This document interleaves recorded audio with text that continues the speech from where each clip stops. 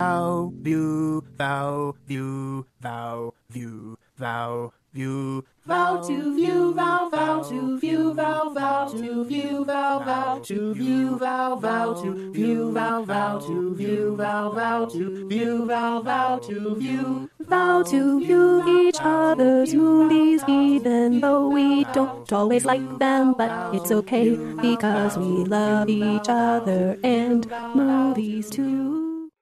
Hey, and welcome to Vow to View, your Daily Planet podcast all about marriage and the things we make each other watch. I'm Elyse Daly. And I'm Scott Daly. And I'm the host. Wait, no. What? Together, I guess we are the Dailies. Why do you keep changing the intro? I don't know. Sometimes you just got to keep things exciting. It took us like 10 episodes to be able to say the Dailies at the same time, and now you're changing it up on me. That's not fair. Okay, here we go. I'm Elyse Daly. And I'm Scott Daly. And together, we're the Dailies. And I'm the host. And I'm the... What does that You're make my me? sidekick. You're the Robin to the Batman. That's mean. It's true, isn't it? If anything, I'm Nightwing. Who's Nightwing? See? Yeah, you fail. You can't even keep up. See, no one even cares about Nightwing. No one even knows who Nightwing is. It's Batman and Robin. Who cares about Nightwing? You want to be the one that nobody cares about? Nightwing is that it? Is Robin. No. You're wrong. No, I'm not. It's just Batman and Robin. Elyse. What What are we doing here? What is this? We're debating comic books. Yeah. Because we both read comic books. You read one comic book. I have read 3 volumes. This is what you do. I have read 3 volumes. Thank Elyse you. Has read 3 volumes of Paper Girls. And it's a good comic. And so she has decided she's a comic book reader. Elyse has in her life beaten 1 video game and declared herself a gamer. I am a gamer and a comic book lover. I am the epitome of your wildest fantasy. You know what, babe? What? I'm not going to gatekeep you. You are a gamer and you love comic books. Thanks. But you don't know who Nightwing is. I don't need to know who Nightwing is. Are you eating right now? No. Why is there chocolate in your hand? It's in my hand, not in my mouth. So am I eating? No. You took it out of the wrapper and it's moving right now towards you know your what? mouth. No, it's not. It's going back in the wrapper to prove you wrong. Good. There. Maybe that's why I did it. Huh. Hey, Elyse. Oh, no, I'm not going to be controlled by you. I'm going to eat the chocolate if I want the chocolate. Elyse, this is the podcast where each week both of us pick a movie and make the other one watch it. And then we come on here and we talk about it. We talk about love. We do. We talk about love. Maybe some marriage. Maybe love we learn a little bit about each other. Marriage. We've like already done that. We've already done that one. No one cares about that joke anymore. You do the same joke all the time as we're driving down the road. Excuse me? Live on campus, Elyse. What's live on campus? I don't know. Why don't you read it correctly? And it says live on campus. Well, that's confusing, and I blame the English language for that. Yeah, our English language is rather confusing. We've talked about that. Elyse. Yeah. What's up? Today is a special day.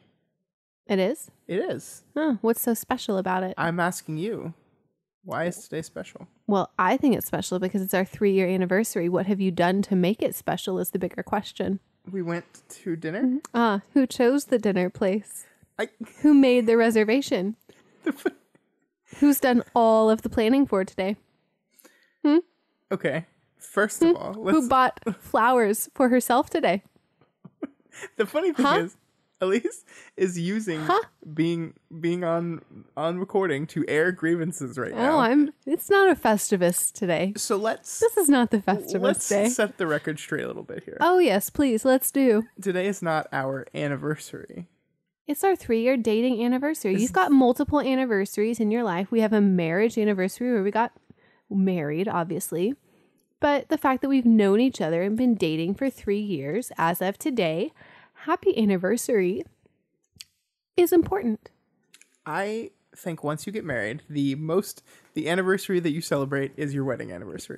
And yeah, we'll go to dinner for our dating anniversary. That's fine. But we're not going to celebrate it and make a huge deal of it. We're drinking champagne right now, Elyse. Prosecco. The people in Champagne would be so ashamed of you. I made that exact joke to you while we were in the car. Didn't. Stop taking my material. You know what? Mine's on a recording, so who gets credit for the joke?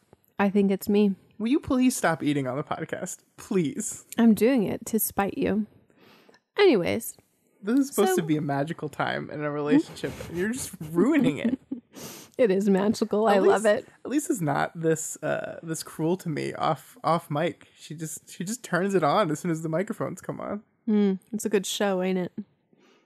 What are you doing right now? Drinking on air? Drinking not just water. You're drinking alcohol. You are drinking on the job. Why? Shameful. Okay, can we move on now? Yeah. I love you. I'm just playing. I don't know if the people at home know that, and they're like, damn. I'm just playing, guys. I'm kidding. But I'm not kidding about actually buying flowers today. Yeah, but that was not for myself. It was for our house. Home. We're having people over this weekend. Yeah, we're hosting. So you bought flowers. Because what's more beautiful than fresh cut flowers in a room, just to liven it up, give you a little bit of freshness and color. Sponsored by flowers this week? Tulips, yes. Brought to you by Texas Tulips. The specific Go and tulip pick industry. your own tulips. Texas Tulips. Big Tulip has bought us. So Trader Joe's tulips. We are not really talking about our anniversary this episode, though, because I thought we were. No. Oh. We're talking about our sisters. Oh. Yeah. We like them too. It's Sister Week here on the podcast. Sister. Younger sister. Never knew how much I missed you. It was good. Isn't that a Tia and Tamara? Maori. You know, one of them has a cooking show right now, or some show. I didn't know that. Her cookbook is at our book fair right now, and Which I saw one, it. Tia or Tamara? Pretty sure it's Tia. Yeah, I think it's Tia. There's always the one I liked more. And then there's Taj. The little one? Yeah, the brother. He's on that show Baby Daddy that I like and you didn't like. Show. I mean, I think it's fun. Yeah, so my little sister's getting married this weekend. Yay, Melissa! From the time everyone's hearing this, it will be 2 days away.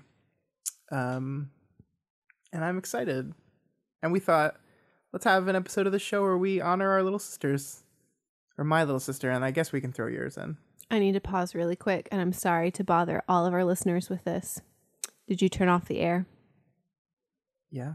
You did? Uh-huh. Okay. Sorry, guys. Just got to make sure of these things, because otherwise, then the air conditioner comes on, then I have to start the whole intro over again, and then it just becomes this big, huge thing, and I just didn't want to have to do it over again. Does it become a big, huge thing? It does. Though? It becomes this big, huge thing. So I'm sorry for interrupting our story about Melissa. Continue. Really stole Melissa's thunder there. Yeah, she's getting married. Well, okay. So Melissa is technically already married. Yes, legally. Legally, yes. Yeah. This is just the family getting together to celebrate it. I have 4 uncles. Mm-hmm. My mom has 4 brothers. It's a big old Italian family, and basically, do you wish you had 4 brothers? No. Do you wish you had any brothers? Yes. Oh, you do? Yeah. Wish I had a brother. I love my sisters. I wish I had a brother. I got my cousin. Wanted a brother, I got DJ. too. So this is a brother, basically. Mm-hmm. But yeah, so everyone's coming into town. We're celebrating Melissa, and we thought, hey, we got a podcast. Let's celebrate Melissa. Yeah. And then we felt a little bad, and we're like, oh, Elyse has sisters too. Yeah, I've got great sisters too. Sisters. No, I've got great sisters I'm just too. Kidding.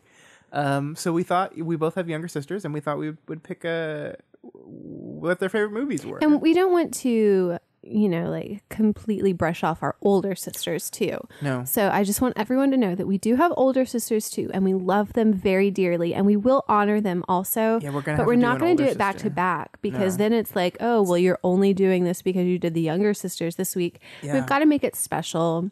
And so we're going to do our little sister's favorite movie this week, and then we'll honor our older siblings later. Sometime in the future. Sometime in the future, yes.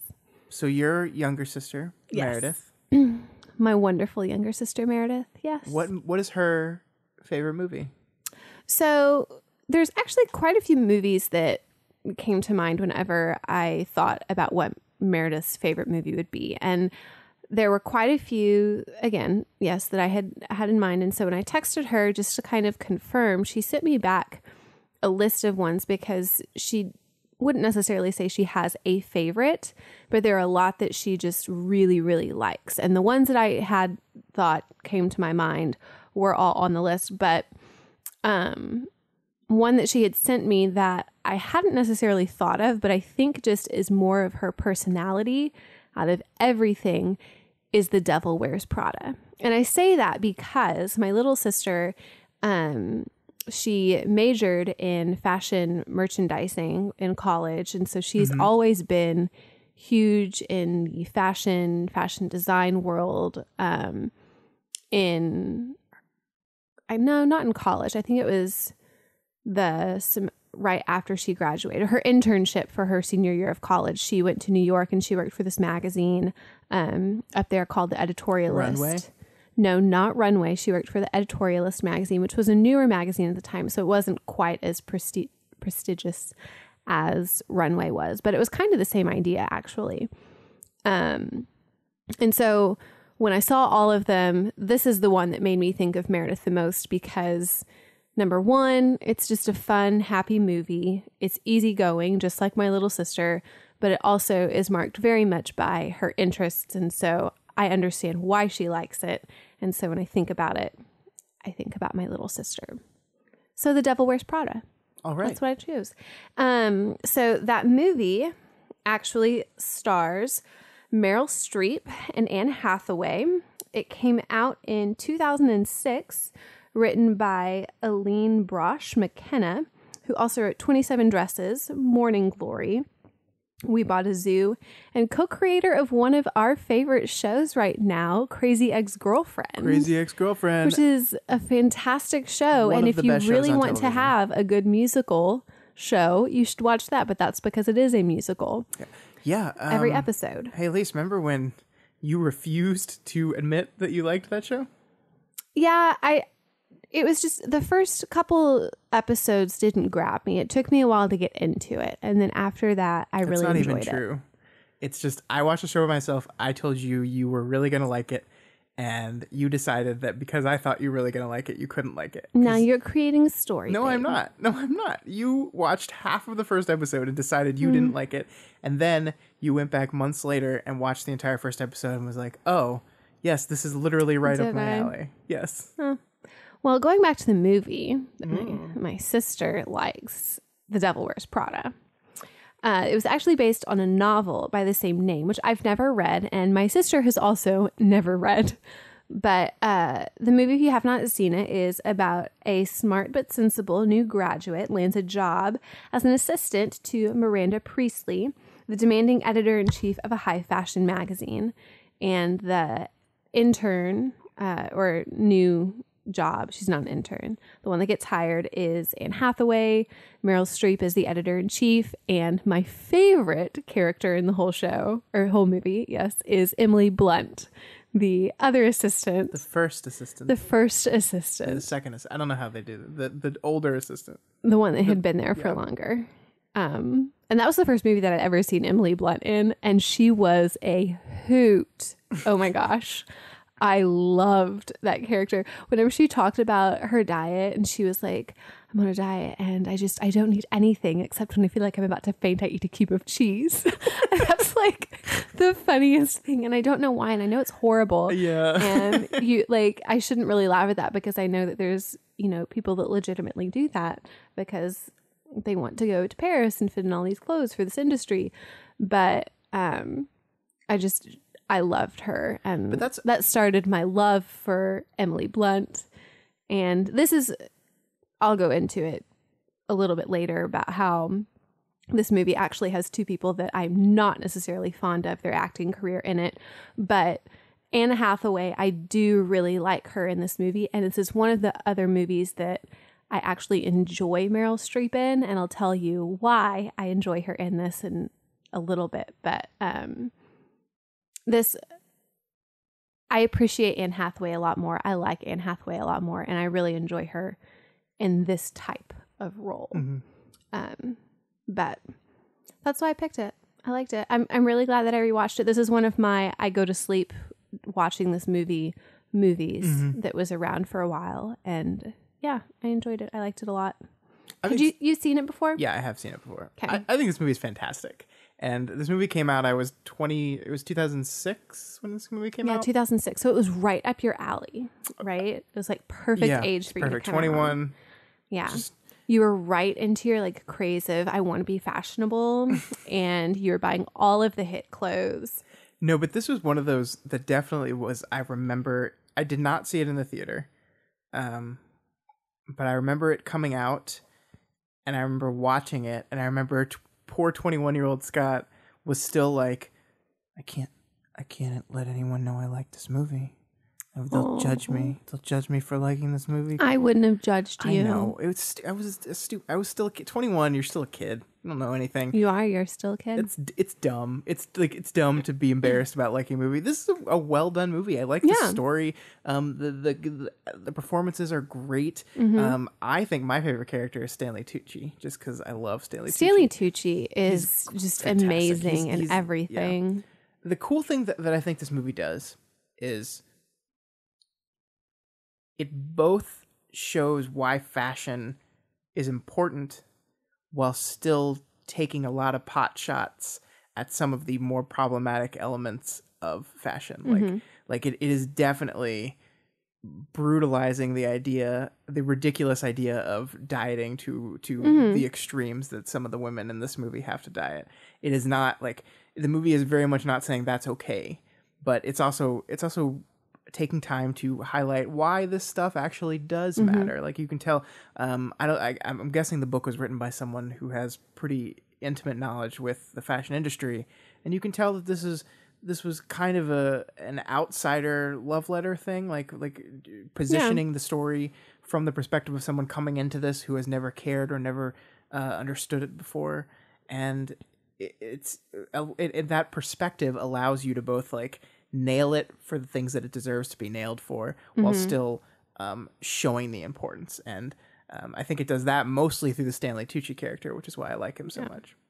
And I really appreciated that part too, when there was that scene with Meryl Streep and Anne Hathaway that you're referring to, about how people that don't necessarily consider themselves to be that into fashion or think that fashion is that important, but there's a scene with a sweater, and Meryl Streep goes off about how Anne Hathaway's character didn't even realize the importance of how that sweater came to be at even the store that she bought it at, that was probably like this huge chain store that had things that were extremely discounted or like something. I mean, I shop at J. Crew. I love J. Crew. It looks like a J. Crew sweater, but you know that the things that are at J. Crew are only there, and they make those stylistic choices because of the things that they see on the runway. Yeah. And people buy that and they think, oh, I'm not into fashion because I just shop at these like department stores or these stores that are in the mall that are not, you know, like $600 labels. Yeah. And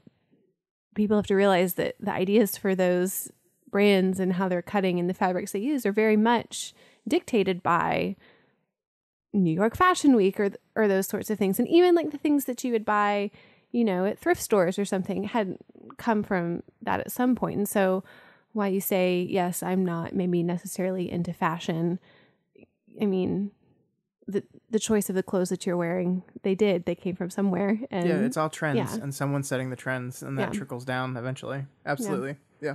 So it's interesting. Yeah. So talk to me about Anne Hathaway and about Meryl Streep. Okay. So have we on this podcast laid out your completely irrational hatred of these two actresses? I do not like Meryl Streep. I appreciate and enjoy Anne Hathaway a lot more than Meryl Streep. And I will go see an Anne Hathaway movie far more often and be more enthusiastic about it than a Meryl Streep movie. And the thing Why do you hate Meryl Streep? It's not that I hate her. I think she's overrated. And I read a really good article about it a couple weeks ago, because when all the Oscar stuff was coming around, my older sister actually knows that I don't like Meryl Streep. And I don't think that she's necessarily fond of her too. And so she sent me an article that someone had written. And I think that it really kind of sums up the type of actress that she is and why I think that she is considered to be overrated. And there are definitely movies that I like her in. I liked her in The Devil Wears Prada. I really liked her in Julie and Julia. And those are the two that stand out to me the most, as ones that I really like her in and will go and watch over and over, and I don't mind it.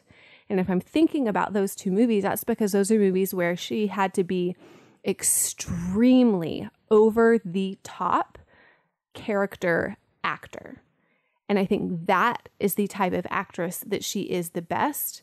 But because people think that she is so big and so grand all of the time, they think that she is more than what she is.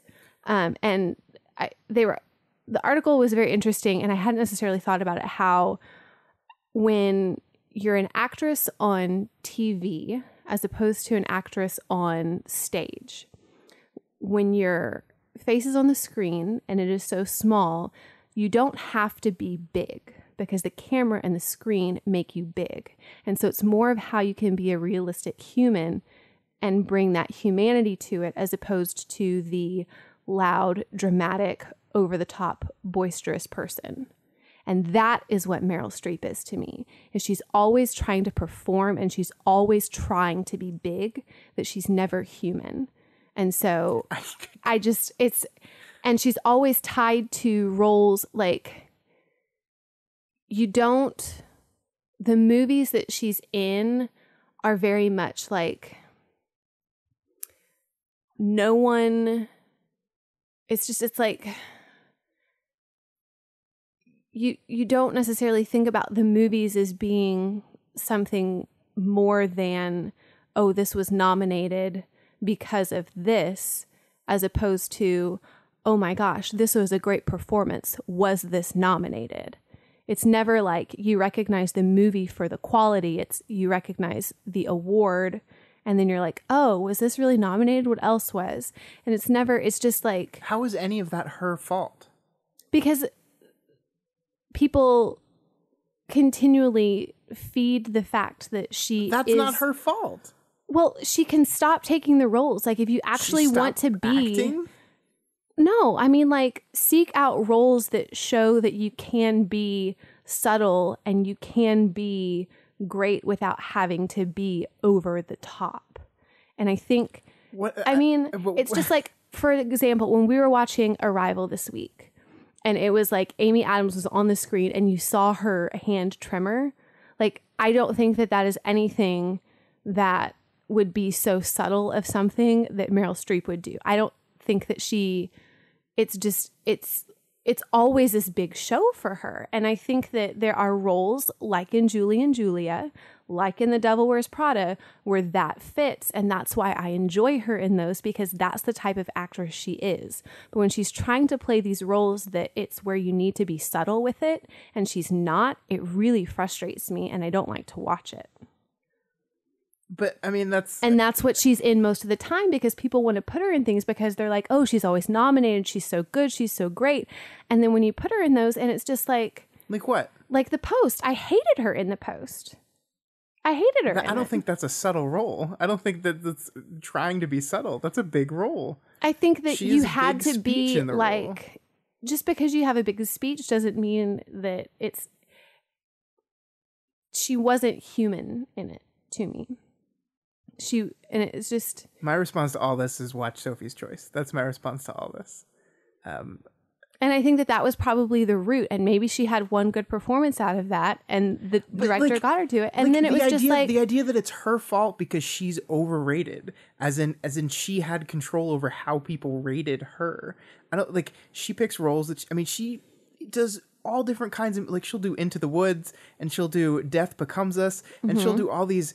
zany Mamma Mia roles, and that's fine. Like, let her do that, but don't nominate her for it because it's just her. Like, the fact that she was nominated for Best Actress for The Devil Wears Prada astounds me, because that is not something, number one, that normally would get that, and the only reason that they nominated her for that was because it was Meryl Streep. But had another person been in it. But it's frustrating to me because the only reason they're doing it is because of who she is. And it's not because she acted well in that. I mean, I thought she did a great job in Devil Wears Prada. So, awards are subjective, and she is a very popular actress that gets nominated a lot. That's absolutely true. It's like... And it might not be fair. Jennifer Lawrence is the Meryl Streep of the generation. And I have become more and more frustrated with Jennifer Lawrence because, again, I do not think that she is a great actress. I think Meryl Streep is better than Jennifer Lawrence. I will give you that. But I think it's just, anyway, is a fun movie. And as zany as some of the outfits are in 2006, it still has nice fashion. Man, I love the story. In weird shit in 2006. Yeah, and Anne Hathaway. Those hats, Anne. She actually, they talk about it in the movie about the fact that she came to the office and they were going to give her some clothes and she wasn't the sample size, and she actually gained weight to make herself a size 6 when, most women in America, if you're a size 6, they're like happy. They're a size 6. You're doing great. Yeah. And she was a size 6 at the beginning of the movie, and everyone was dissing the fact that she was that. And then during the course of the movie, she did lose weight in order to get down to the size 4 that she says she was at. But like, even seeing that, I mean, she wasn't like large, and it was just like she looked like Anne Hathaway. Yeah. It was just very interesting. I like the fashion industry, and I understand why my sister enjoys it. And she loves shopping, and so like she has a great thing going for her, and I understand why she likes the movie. But yeah, this is one of those where it has two people that I'm not necessarily fond of, but they joined together and produced something that I will happily watch and watch over again. And again, there are a lot more movies that Anne Hathaway is in that I like. I love The Princess Diaries. I love The Intern. You know how much I love the movie The Intern. I would watch that like for a week straight. Just Anne Hathaway teaming up with older people as Elyse's kryptonite. I know. I just really like old people. I think that's because I'm old at heart. But yeah. So, it's Devil Wears Prada for me. And most importantly, for Meridith. Mm-hmm. Yeah. So, I'm glad that she liked it. I did not make you watch Forrest Gump because I know that you've already done a show about that on Daily Planet and you don't really like the movie. What was the title of that show again? Oh, yeah. Forrest Gump sucks. Yeah, but she loves Forrest Gump, and that is actually what I had thought that she was going to pick originally, because I know that she always talks about how that's her favorite movie. And so when I talked to her about it, she did send me that, but I decided since she'd already talked about it too, and you don't really like it, I wouldn't make you watch it again because I'm kind and I love you. You're kind as long as the person's name isn't Meryl Streep. I'm kind to her. I'll give her money if she's decent. What? Yeah, no, I enjoyed watching this movie again. I think it's a fun movie. I mean, it's always like there's all different kinds of fun to it, because like it's fun seeing people get good at their job. That's always like a fun thing to watch. If you're like watching someone do good work, like get good at their job is fun. And then of course like there's a lot of emotion tied behind she's destroying her life, and this idea that everyone else around her has committed to this thing and has basically just been okay with the fact that their lives are going to be destroyed. Like Stanley Tucci says, 18 years and I can finally be in control of my own life near the end of the movie, when he's finally going to get to be a partner on something. And of course that doesn't happen. And his story is really tragic because at the end he says, she'll pay me back one day. Yeah. You sure about that? Yeah. And the answer is no, she's not going to. Of course not. She's Miranda Priestley, that's her name, right? Completely self-absorbed, selfish, terrible person. Well, but that's the thing, is that for women to get to a position of power like that, they have to be very like cutthroat dry. And when women do that, they're exactly how you described, like horrible person. And she probably had some things that were not necessarily the best decisions. No, she's not a great person, but yeah, I agree that the depiction of her is very different. Yeah, to be in that position of power basically demands that of you, because you're going to have people trying to. The same decisions could have been made by a man, and they would not be perceived necessarily the same way. It's a strategic business move. And so Yeah, I mean, if a man did that to Stanley Tucci's character, I'd still call them a bad person. Well, I think that there is a lot of definitely a the double things standard. in general too, it has that. And I mean, so, the reason she had to do that in the first place was because she was an old woman, and they wanted to replace her with a younger woman because that's who what was we have not to do. that much younger. Yeah. It didn't look like. Yeah. Anyway, let's move on. This week we are brought to you by Ruffino. We're drinking Not champagne, Prosecco. but Prosecco. You probably heard it when Elyse decided to fill her glass in the middle of the podcast. Why not? And the fizz went right into the microphone. Also brought to you by my little sister's company that she works for, Rankin Style. What's the address for that? Rankinstyle.com. Rankinstyle.com. It's a really cool website. Basically, where runway for websites. they shop for you. It's a curated top 10 list of different categories. So let's say you need to get something for your mom and you don't know what to get for your mom. They'll have a list that comes out probably around Mother's Day of top 10 gifts to get for your mom for Mother's Day, or for your husband for Christmas, or other things. You know, if you want men's loafers. Or for your dating anniversary. Or for your dating anniversary. They don't have one because you didn't request it. And you can request your own top 10 lists. And so then it will let you know the items that you can buy. It's a really cool site. So if you haven't checked it out, check it out. Rankin Style.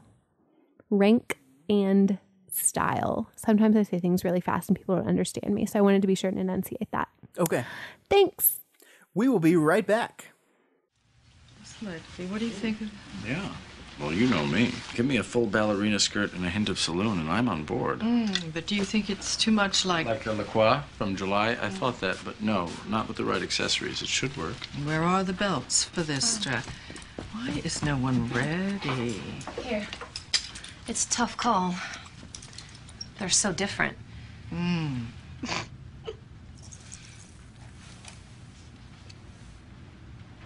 Something funny?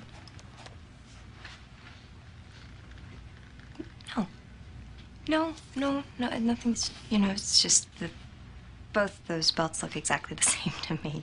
I'm still learning about this stuff and, This stuff? Oh, okay. I see. You think this has nothing to do with you. You go to your closet and you select, I don't know, that lumpy blue sweater, for instance, because you're trying to tell the world that you take yourself too seriously to care about what you put on your back. But what you don't know is that that sweater is not just blue. It's not turquoise. It's not lapis. It's actually cerulean. And you're also blithely unaware of the fact that in 2002, Oscar de la Renta did a collection of cerulean gowns. And then I think it was Yves Saint Laurent, wasn't it, who showed cerulean military jackets. I think we need a jacket here. And then cerulean quickly showed up in the collections of 8 different designers. And then it filtered down through the department stores and then trickled on down into some tragic casual corner where you no doubt fished it out of some clearance bin. However, that blue represents millions of dollars and countless jobs. And it's sort of comical how you think that you've made a choice that exempts you from the fashion industry when in fact you're wearing a sweater that was selected for you by the people in this room from a pile of stuff. And we are back. And it's time for my movie, or should I say my little sister's movie, Melissa. Who's getting married this weekend. Congratulations, Melissa. What? And Tamra. Yeah, congratulations, Melissa and Tamara. I'm sorry, I'm making this all about my sister and not her wife. That's bad of me. When we had this idea to do this, like a movie popped into my head right away. That I knew if I asked my sister what her favorite movie was, this would be her answer, and that was Darren Aronofsky's 2006 movie, The Fountain. And I was right. Melissa loves this movie. Melissa has loved this movie since the first time she saw it. She actually is the one that convinced me to give this movie a shot for the first time, because I did not see this movie in theaters when it came out. I was told about it from her, and I gave it a shot, and I loved it too. That's cool. Yeah. So The Fountain, like I said, 2006, was written and directed by Darren Aronofsky, who, if you didn't know, also does Requiem for a Dream, Black Swan, The Wrestler. The Wrestler? Mm-hmm. What is that? movie that directed by Darren Aronofsky. About a wrestler? Yeah. Like WWE Mickey Rourke. wrestler? Mickey Rourke. Yeah. Oh. It's, Okay. it's actually a very similar movie to Black Swan. It's about a performer who's so like committed to his craft that he risks his life, and it's really sad actually. Wrestlers are just performers? Yeah, wrestling's not real, babe. What? I didn't know. I'm sorry. It's not real. What? Yeah. They're just My boy. whole life has Oh, just boy. now Oh changed. boy. Oh, We also did last year's Mother. I did not like A that movie movie. that Elyse did not I like. hated I that liked movie. it quite a bit, but I completely understand why you did not like that movie. There were a lot of things, but mostly it was because me and my introverted self was on sensory overload and I almost had to leave the theater. And that's kind of what Aronofsky does. His movies are very visually intense, and I think this one is no exception. The Fountain tells the story of a modern-day scientist, Tommy, struggling with mortality, desperately searching for a medical breakthrough that will save the life of his cancer-stricken wife, Izzy. Which is true, but also a gross simplification of what this movie is. There's actually 3 different timelines, one in Spain during the time of the Inquisition, where a conquistador is looking for the Fountain of Youth. There's the modern day time, and there's a metaphysical future time where a character is floating through space with a tree trying to get to the afterlife. And this is basically a story about death, about mortality, and about grasping with that. Izzy, the woman that's dying, is played by Rachel Weisz, and she has written a story called The Fountain, which is the past story in this movie. So we go back in the past and we see Hugh Jackman, who plays Tommy, is playing the conquistador, and Izzy is playing, and Rachel Weisz is playing the queen that he is undertaking this journey for. But that part of it is her writing the story to reckon with her own mortality. In the middle, we have Tommy desperately trying to find a cure for his wife before it's too late. And then in the future, we have Tommy with the Tree of Life itself, which has become Izzy, trying to preserve her and keep her alive in time to go to heaven or the afterlife or whatever you want to call it. I love this movie, and I forgot how much I love this movie until we sat down and watched it. And it's so wonderful. The music, the score is probably the best part of this movie. The score is one of the most beautiful things I've ever seen. It has all Aronofsky's flourishes, his weirdness, his overbearingness, his visual sense. The performances are okay. I like Hugh Jackman. He doesn't like knock it out of the park here. He does fine, but I think the movie is so visually arresting that I almost don't care about some okay performances from the actors. And I was curious. I was curious why. I felt like I had a pretty good idea, but I was curious why Melissa, my sister, liked this movie so much. So I asked her. Sorry, go ahead. Before you read it, why did you think that she liked it so much? I think Melissa is...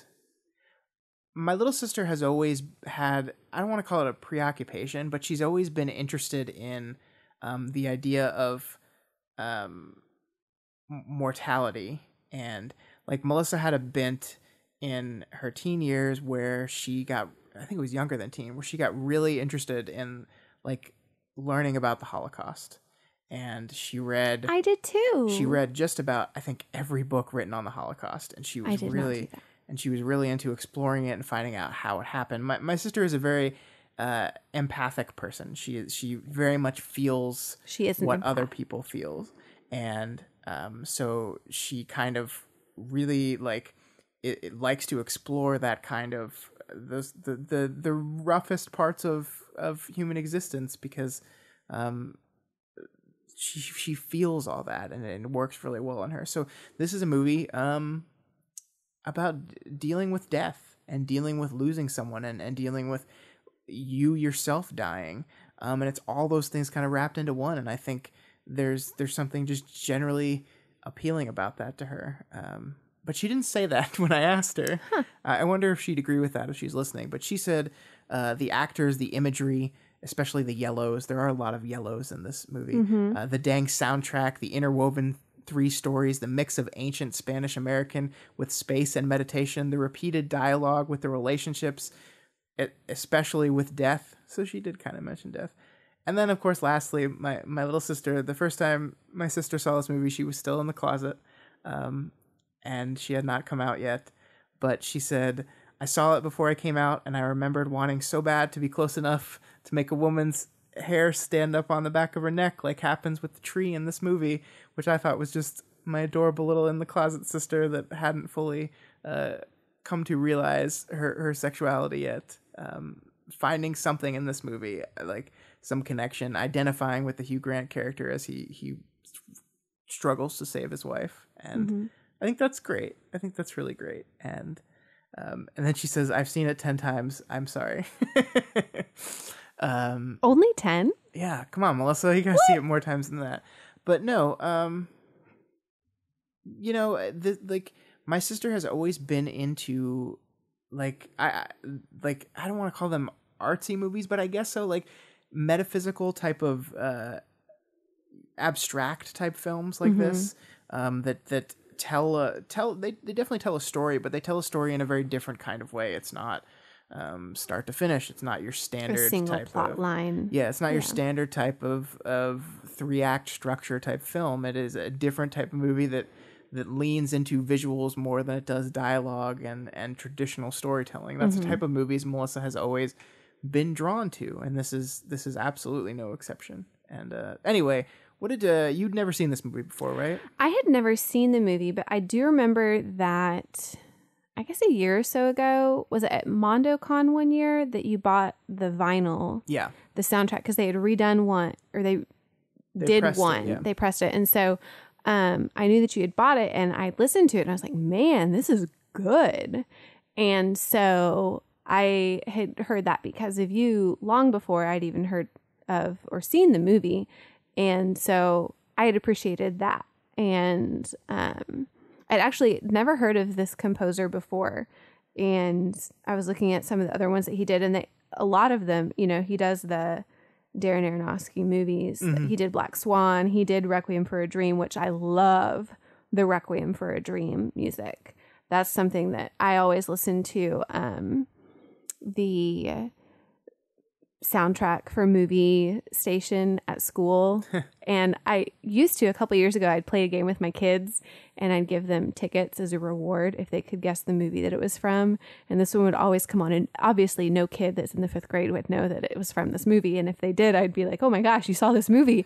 Did they answer, well, they're probably too young now, but they used the Requiem for a Dream song on the Lord of the Rings, The Two Towers trailer. Yes.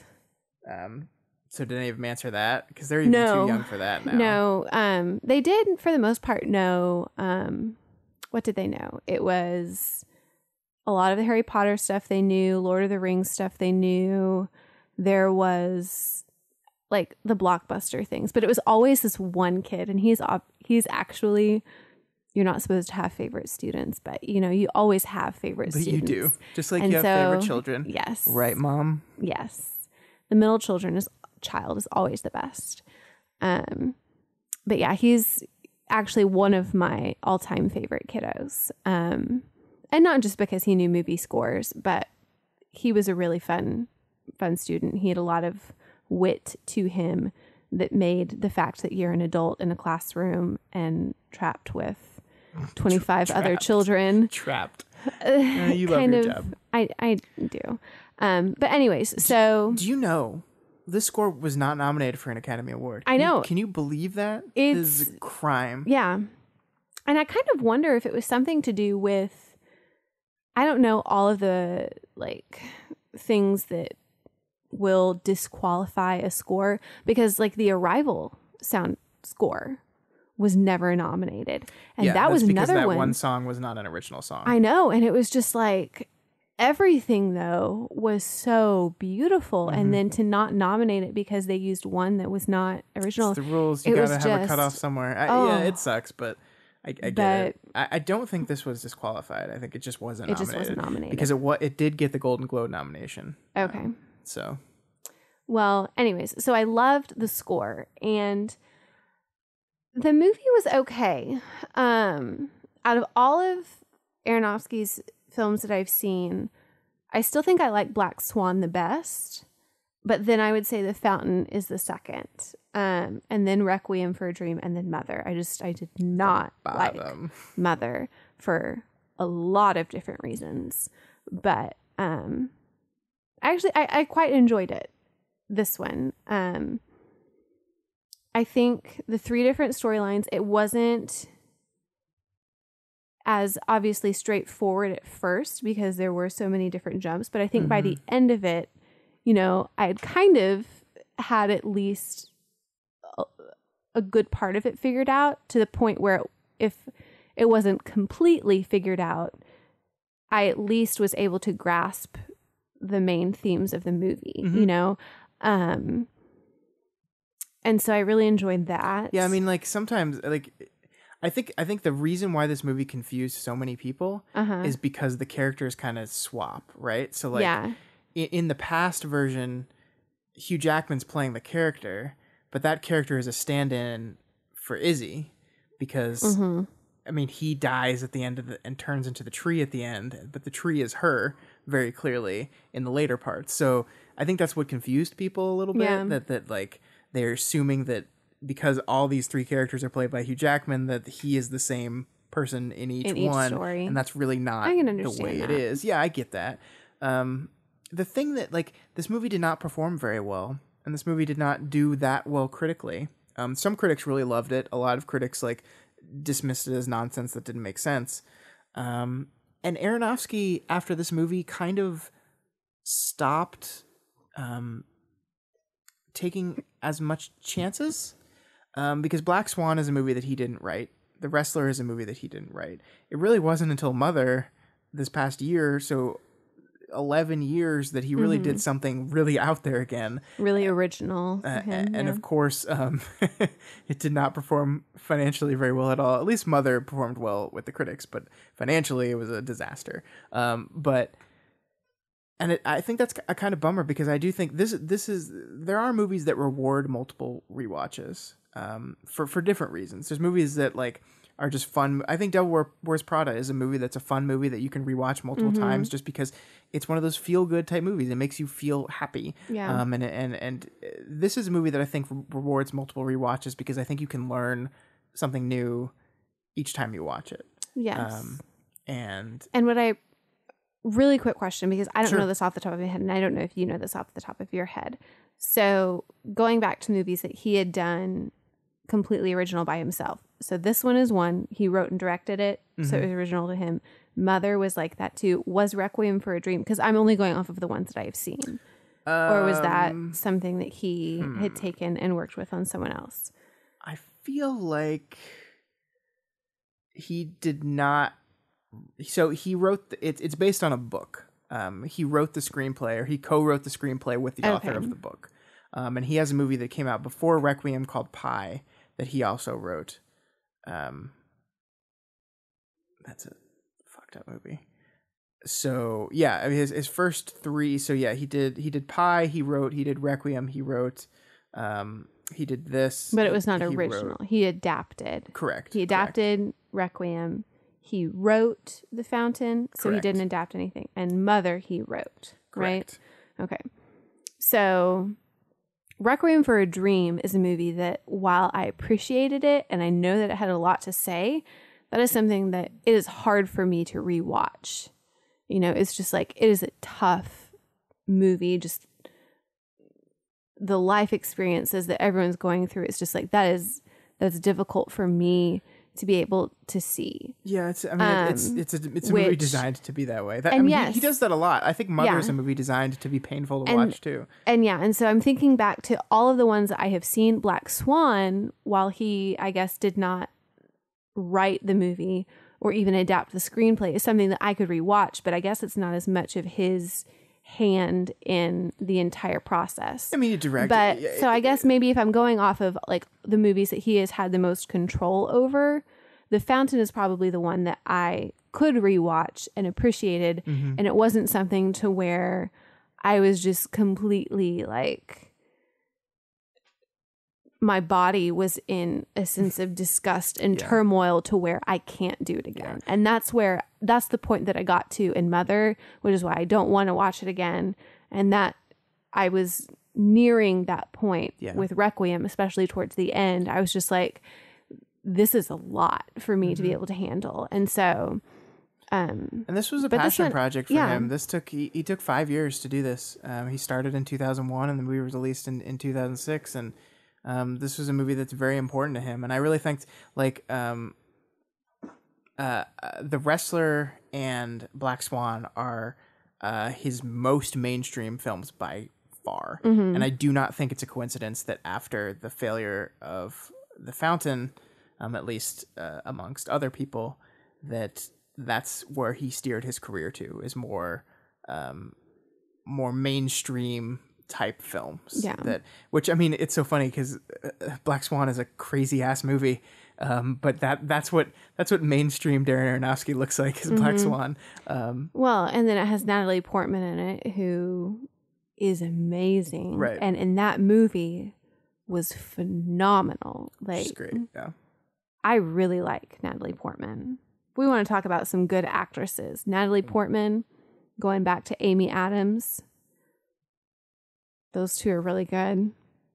Yeah. Who else do I really like right now? Blunt.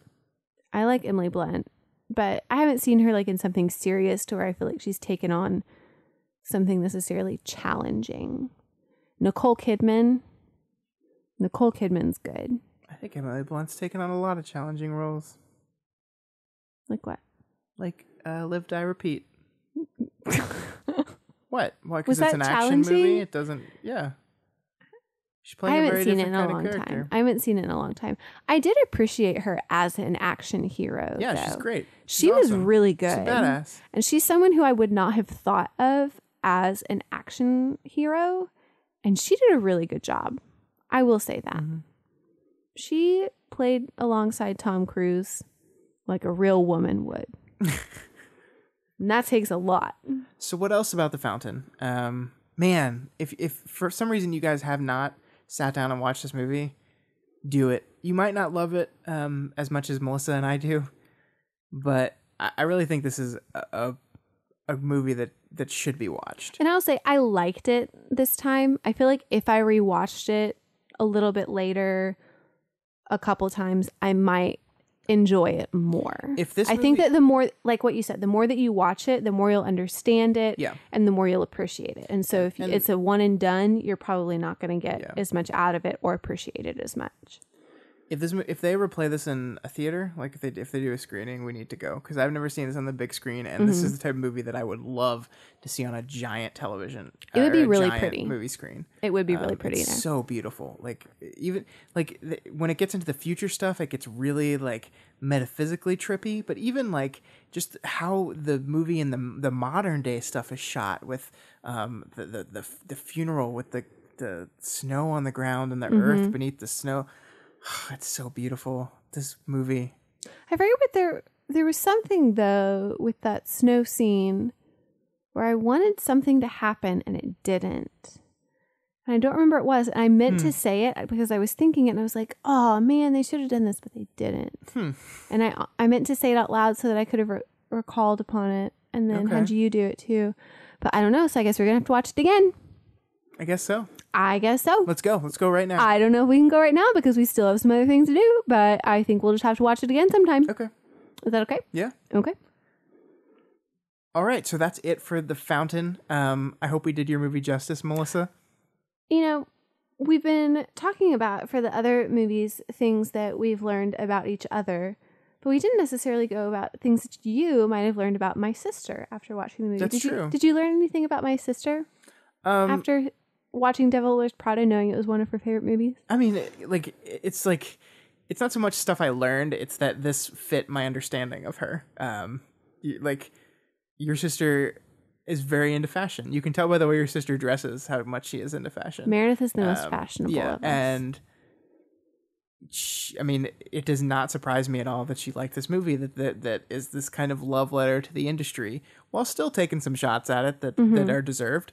But is this love letter to the industry that shows why it's important and how it's important and that it's okay to care about these kind of things, because it absolutely is. It's an industry and it's a hobby, and it's like there are so many people out there that want to write off fashion and style and these things as if they're like superfluous and girly things, and like no, it's like no, stop it. It's an influence on almost everything that you have in your life, whether you realize it or not. Right. The way you project yourself to the world is important, and I mean part of that is taking care of yourself and grooming, and part of that is how you dress yourself, and that matters. Even if you want to pretend like it doesn't. And that's what this movie says, I think. It's part of what this movie says. Yeah. And that does not surprise me that that's a message that Meridith gets behind. Mm-hmm. Yeah. I wonder, how does Meridith feel about Meryl? I don't know. Are we pro Meryl? I haven't asked Meridith what she thinks about Meryl. I'm pretty sure Adrian's anti-Meryl. Adrian is anti. I don't know if she is as anti as I am, but we consistently discuss our disdain for Meryl. Disdain. Oh my god. How dare you get nominated for awards? Anyway, it's not that. It's all of the things I've already said. It's all of those. But I think also with this movie, it does not surprise me that this is something that Melissa would like. And when I think of Melissa, I think of something like that is very analytical and something that can be interpreted in a variety of ways. And like this movie, the more you watch it, the more you understand it. Mm-hmm. And I think Melissa likes things that are complex and likes things that provide discussion, because she likes to be able to discuss different people's viewpoints and understand things better because of it. Mm-hmm. And I think that's exactly what this movie does. Yeah. And so I think that like what you said, it doesn't surprise you that Meredith would like that movie. It doesn't surprise me that this is something that she would like, because it very much fits her personality. Yeah. I really like I least surprised person in the world when I was right that this is the movie she picked. So well, I think that you told me before, like whenever we had the soundtrack that was playing, you're like, this is Melissa's favorite movie. And before it was even confirmed. Yep. So you know your sister well. I do. It's another thing it tells me about you. Although, would I be able to accurately pick Cindy's favorite movie? That is a question I don't know the answer to. We'll have to find out. Yeah. Well, I'm not gonna spoil my pick because I'm gonna have to think about this. That's good. You've got time. We do have time. All right. So last week's question for our discussion question. Yeah, last week's question. Are we to that? Yeah. Can I bring that up? Yeah, we're there. So we were asking everyone, if you have a sibling, what film do you immediately think of when you think of them? So you're having a hard time with Cindy right now, but some people were able to think of a movie that came to mind with their sibling. Mm-hmm. And I will say also, I cannot think of one that immediately comes to my mind with my older sister as well. But I think it's for a different reason, because my older sister loves movies. Yeah. Like, not to the extent that you do, but it's one of those things where it's like she likes so many, I could not pick one. And yours is, I don't know if she likes as many. Cindy likes movies, but Cindy's a mom and she doesn't get to the movies as much anymore. So, but I can think of, I definitely know what teenage Cindy's favorite movie was. I don't know if it's the same anymore. So we were just wondering, if you have a sibling, which one do you think of? What might be their favorite? Or if you're an only child, how about a close friend? But I think everyone that shared this week actually shared a sibling. Yeah.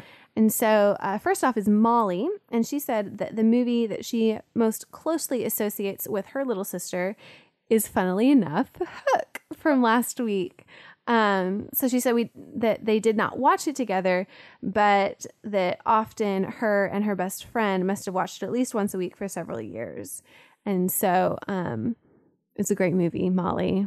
I really approve of this one. Not that you need my approval, but or your sister needs my approval, but I very much enjoy this movie. And I think of my sisters too whenever I think of this movie. So yeah, Just Matt. Who's that guy? Oh, what? that Just guy? Matt. Who's just Matt? It's just Matt. It's just him. My co-host and good friend Matt says he thinks of Judge Dredd in Mortal Kombat when he thinks of his brother Daniel, who is also a We know who regular those people podcast are. guest. Yeah. This also was one of the least surprising things I've ever read. It was like Mortal Kombat and Judge Dredd, of course. That's a very classic Freeman siblings fun movies to watch. Judge Dredd is different than the movie Dredd. Correct. Right? Judge Dredd is a Sylvester Stallone one that came out in the 90s. Oh, your man Sly? Yeah. Oh. It's a great movie, babe. So we have Prof VI, so Prof 6. Just say Prof.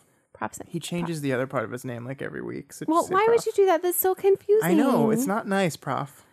Okay, well, he's got 3 siblings, and so he actually shared one for each. And first, sister number 1 is Digimon the movie. Digimon. Because she Digital just monsters. left it as much as him, which is why he got to watch it so much as kids, which I think is something true. You know, like the more that your older sibling or one of your siblings likes something, the more that you watch it. So hopefully it's something that you like too, which thankfully for Prof is something that he enjoyed as well.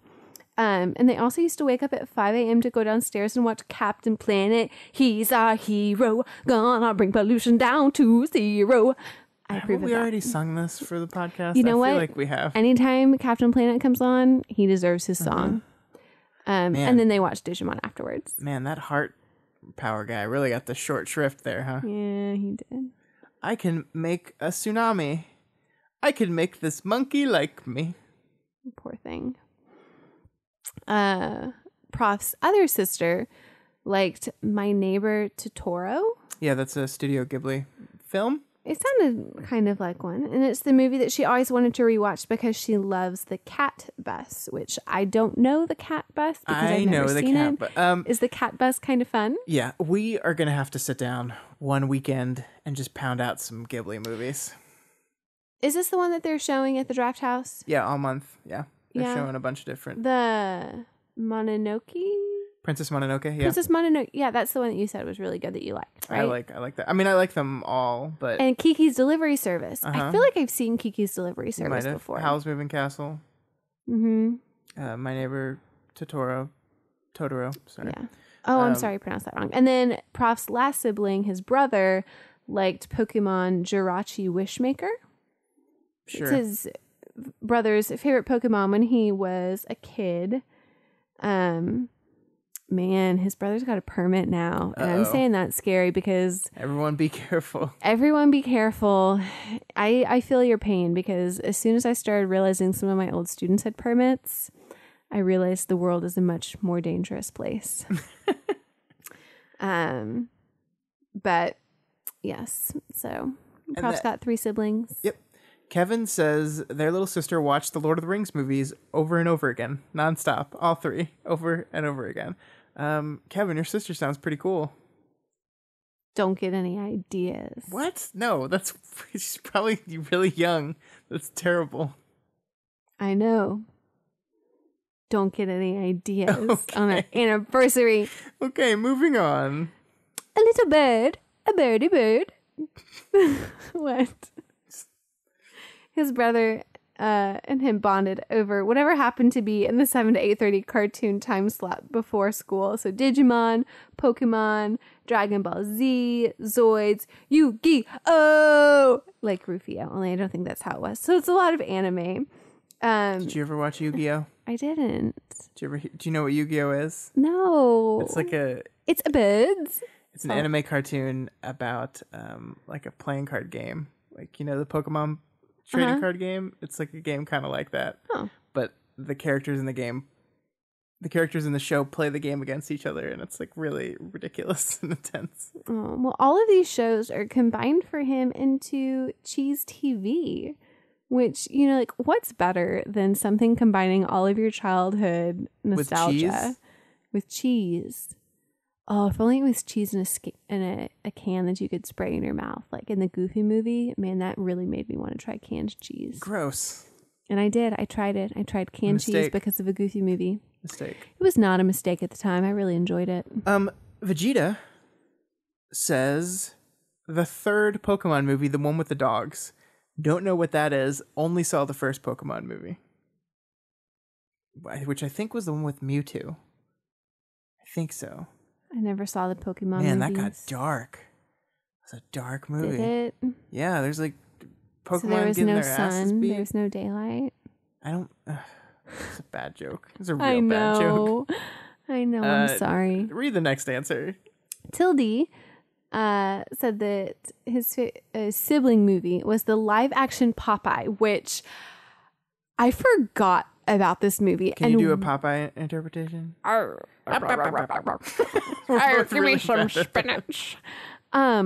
I forgot about how much I like this movie, and I used to watch this too with my siblings. And Oh, really? yes, because Olive Oil was the mom from The Shining, Jelly. which was the first time. Whenever I saw The Shining, I was like, "Who is this? She looks familiar." And we realized it was the person from Popeye. So I know I saw Popeye before I saw The Shining. And then it had Robin Williams in it, who we watched, Hook from last week, and I love Robin Williams. And I forget who played the mean sailor that was the nemesis. I forget who that was, but he was kind of creepy to me. But I remember watching this movie, and we really liked this movie as my family. We didn't watch it as much as some of the others, but I never watched it with my family. I've we seen really it enjoyed once. it. So I was so excited goofy. that he brought this up because I forgot about how great it was. Sorry. Free Buddha says Percy Jackson the Lightning Thief will really annoy his brother, so he's going to say that. That's a good old sibling relationship right there. They enjoyed the book series and read it on road trips across the states. Then they were hyped and actually really excited about the movie when it came out. Those books got really popular. Did they stopped? They are still actually they pretty made popular. 2 movies, right? And then they kind of just stopped it? I think so. And isn't this Rick Riordan? Isn't that who wrote it? Sure. I think that's who it is. You're the kids' book expert. I'm almost 100% positive that it is him. And he has this new Greek gods series that has come out that is very popular that I keep seeing the books on. And Percy Jackson is not as popular amongst... So he's moved on to the new... He has. And new he's got a hotness. lot of stuff that has been coming out lately. But TMS's movie is so fetch, Scott. It's just like the most fetch out of them all. And, we're definitely wearing pink today in honor of this movie because... We're not. That's a lie. TMS's sister's favorite movie is Mean Girls. The first day it was available at their local video store, she rented it. He was bored. He watched it with her. He found the movie totally hilarious, like everybody else. And to this day, it is one of his favorite movies of all time. He'll never forget sitting in the basement with her wrapped in blankets and eating popcorn with their mom and watching this movie on VHS. Aww. Ugly and fetch are still in their sibling vernacular to this Fugly, day. not ugly. And I hope that you guys get to go see the musical because they have one now based on the movie on Broadway. And it's supposed to be pretty good. My older sister actually saw it and she said she really liked it. So I hope that you get to go see that as like a family event because if this movie is really important to you, then definitely go see the musical. Like Anastasia. Anastasia was really important to me and my sisters, and it is a musical now on Broadway, and so we want to go see it. 'Cause life is a road and I wanna keep going. Love is a river I wanna keep flowing. Life is a road now and forever. Wonderful journey. But she's dead. I'll be there when the world stops turning. Anastasia died. I'll She be didn't get there out of when the the castle. storm is through. They killed all In the the Romanovs. end, I wanna be standing at definitely the beginning with you. Definitely dead. Sorry, that was a little off pitch, guys. Yeah, you do better.